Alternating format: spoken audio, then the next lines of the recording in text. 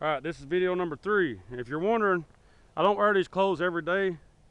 I'm making all these videos the same day. I'm just, like I said, these videos are to catch up to where I'm at this point, and to give me time to do a little bit of editing when I make new videos. So I'll have a couple of weeks worth of videos already made. So don't think I wear this clothes every day, because I don't. All right, so step 3 is step 1 on starting the house, but step 3 of the process is starting the house.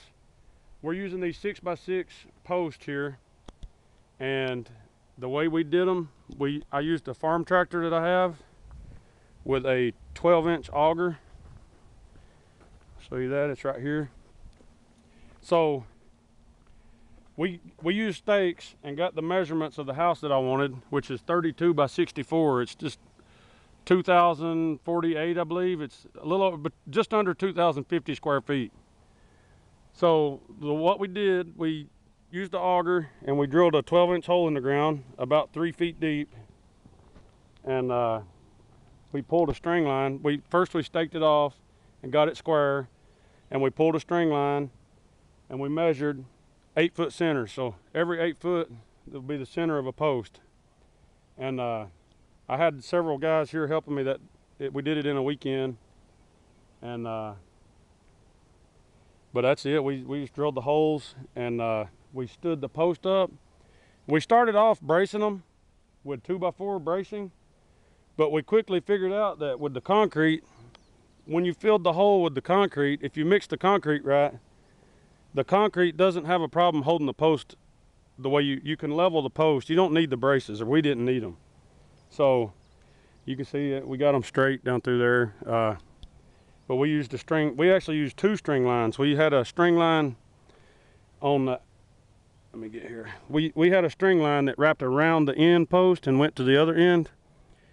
So we had a string line on the front and the back. So when we would set each post, we would make sure to put it in between that string line, or in between those 2 string lines, and have it just barely touch both strings. So that way we know their posts are in a straight line.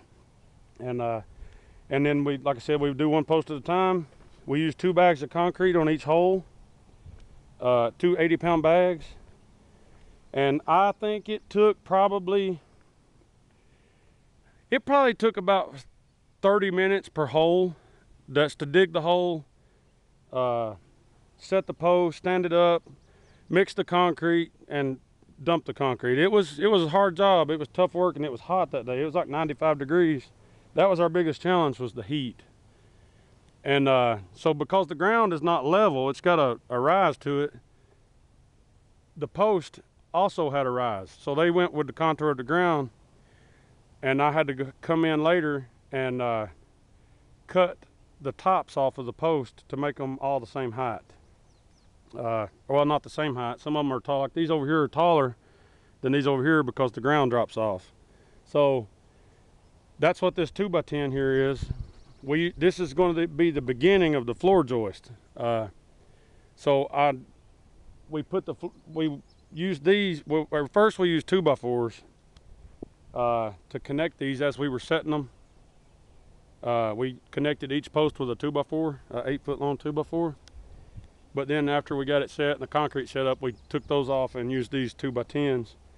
And like I said, these are going to be the beginning of the floor. So after I got these on here, I came in and measured from here up to the top and used the same measurement on every post and cut them so they're all the same height from here, and this is level, so that makes those level. So that's where I'm at right now. So I guess step 3 would be, after dirt work, is setting the post. And now the next thing I'm going to be doing is using 6x6 beams. So I call these posts because they go up and down. And then I'm going to be setting 6x6s that connect all the way across. It's going to wrap around the house and sit on top. And I'm calling those beams just because they're vertical. Oh, I'm sorry, they're horizontal.